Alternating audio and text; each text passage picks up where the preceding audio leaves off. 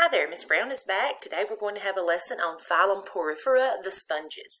Now these were once confused as plants, but we know now they're animals. So we're in kingdom Animalia and now phylum Porifera. Number one, your organizer asks you to label the diagram at the bottom where it says this animal is a, and write in sponge. Now why do we call them Porifera? The name actually came from the pores in the body of the animal. Pores in the body, number 2. So these pores, of course, have names. So moving on to number 3, we can look here and see that incurrent pores carry water into the animal's body, and the excurrent pores carry water out. And it's like a pump at work. It's a very efficient pump. So let's label B, the incurrent pores.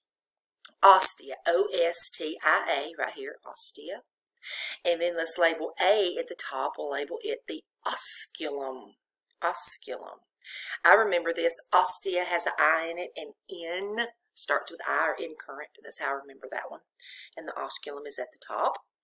And number 4 says the excurrent pore is called an osculum.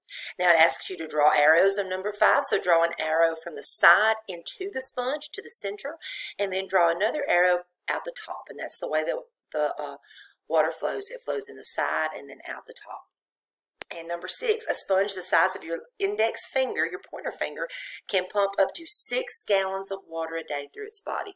So you can imagine how much water a very large sponge could pump through. Now, natural sponges, number 7, are mostly marine and should not be confused with the man-made synthetic sponges that we buy at the store, the pink and yellow and green perfectly square ones. Those, of course, are man-made.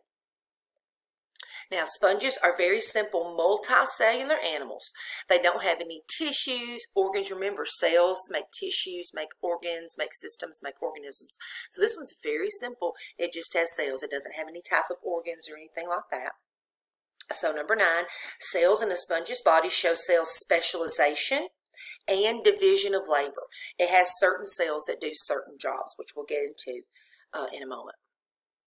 All right, number 10, sponges are non-motile, sessile, means they're connected to the bottom animals, and they have no set body plan, so we refer to them as being asymmetrical. For lack of a better word, mostly they're just kind of blobs, is the best way I can describe it. All right, the outside of the body is covered by an epidermis, and the inside is lined with special feeding cells called choanocytes. And it asks you to label the choanocytes, and those are up at the top on C. You'll see those in the video. They're very interesting cells, and they keep the water moving, so it pumps. Now, they feed by their filter feeding process, and the flagella on the choanocytes keep the water currents moving through the body.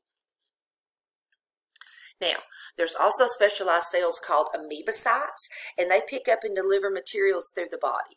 They carry good things in and carry the waste out. They're much like the mailman of the sponge. Now, the sponge's body is supported by a skeleton of spicules, or it could have spongin. Now, the spicules are hard and they're made of calcium or silica, and the spongin is soft and made of protein. So, number 15, a good bath sponge should have a skeleton, of course, of spongin. If you use a sponge with spicules, you're going to get a little bit more exfoliation than you probably would care for. Now, 16, sponges reproduce asexually by forming buds. So, it grows another being off the side of its body, and when it's big enough, it breaks off and goes off on its own. So, D is a bud on your diagram. All right, 17, individual sponge cells can actually regrow a sponge from regeneration, so they can regenerate.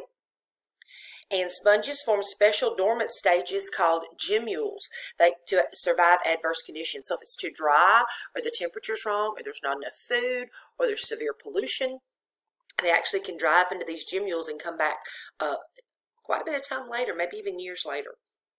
They also can reproduce sexually, and you'll see kind of how this works on the video. They form sperm and egg that join together to make larvae that are motile.